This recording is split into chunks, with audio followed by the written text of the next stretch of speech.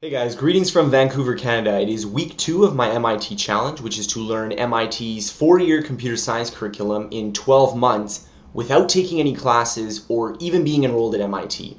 So this last week, I completed multivariable calculus. This is the third course that I've finished. I started on Monday and I wrote the exam on Friday. Now I've been getting a lot of questions about people saying, how do you watch through 30 hours of lectures in about 2 days? And the answer I've been getting is that it's a lot easier if you speed it up so you're watching them about 2 times the speed. So the way you can actually do that is if you go to the links that I provide below to the MIT's OpenCourseware platform, you can download the videos as an MP4 file and then use VLC Player to play them at a faster speed. So you can watch them faster and it doesn't alter the pitch so that you can watch them and the person sounds almost normal. But they're just speaking at a faster rate, so it's progressing a lot more quickly. Now, this is the third technical class that I have completed. I did physics, single variable calculus, and multivariable calculus, all within about a 4 or 5 day time span. And today I want to share with you my idea for how you can learn math classes more quickly. So there's 2 basic parts to math. The first part is the one that most people focus on, and that's the technique of doing math. So for example, algebra, factoring, all those sorts of things, which is the mathematical technique of moving around variables and the rules you need to follow, the formulas you need to use. That's what most students focus on. They'll try to memorize these formulas, really master the technique of doing math. And I have to say that that takes a little bit of time to do, but it's mostly about putting in the effort. As long as you put in enough practice problems, you'll eventually learn the techniques. But there's a second component to math which can really make the difference between being a struggling math student, someone who doesn't get math, and someone who can learn very quickly. And that's the intuition behind math. So I gave a little example which is from the class I just took. Now just be warned, if you haven't done calculus before, this example may seem a little bit more high level, but I wanted to pick something from the course that I just took so you can see what I'm actually learning in these classes. So this right here is the Jacobian. And the Jacobian is this little area right here, but it's basically a formula for substituting variables in double integrals. And if none of that made sense, that's fine. It's a later part in calculus, so it'll make sense if you've gone through the prerequisite material. But basically, the idea is that this looks kind of like an odd formula. You're looking at it, there's no real obvious reason, rhyme or reason of why it would be this way, and it looks like something that you just have to memorize. However, there is an intuition behind the idea. There is an intuition of why this must be the case.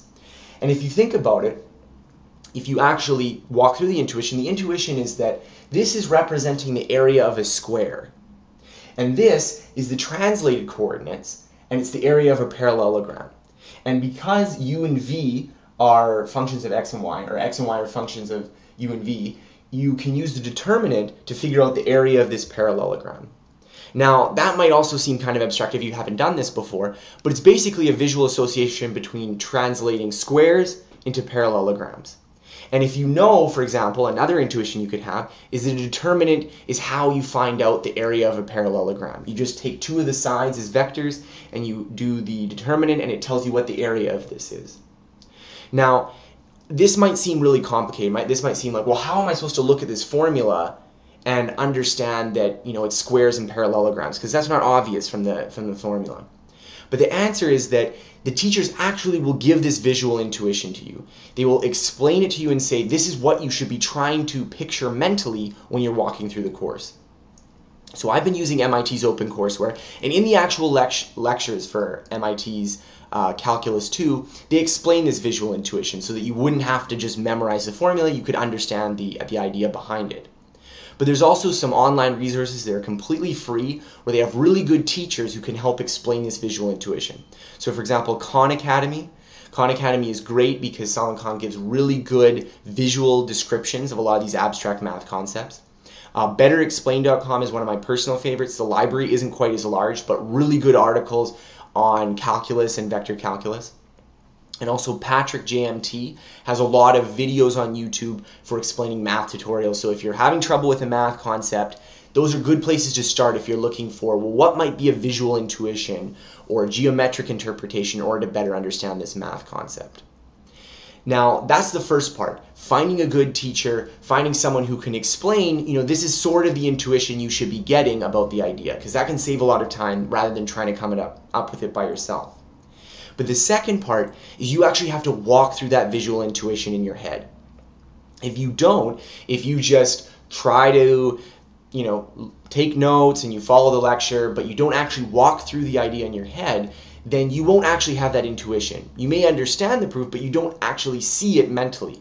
So my challenge to you is that the next time you're in a math class, look for those visual intuitions. Look for those ways that someone helps describe why a formula is the way it is. And if you don't find one in your class, use those resources I described.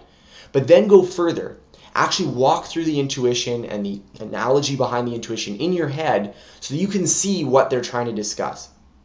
This will save you a lot of work in memorizing, because if you understand one concept, then you've already memorized this formula. You don't have to memorize every single component, what sort of pattern it has. You just automatically understand why the formula has to be this way. So that's my advice for you when taking math. Look for visual intuitions. If they don't have one in your class, seek out the resources for it, and then walk through it in your head. Now next week, I'm going to be doing Physics 2, Electricity and Magnetism, so wish me luck on that.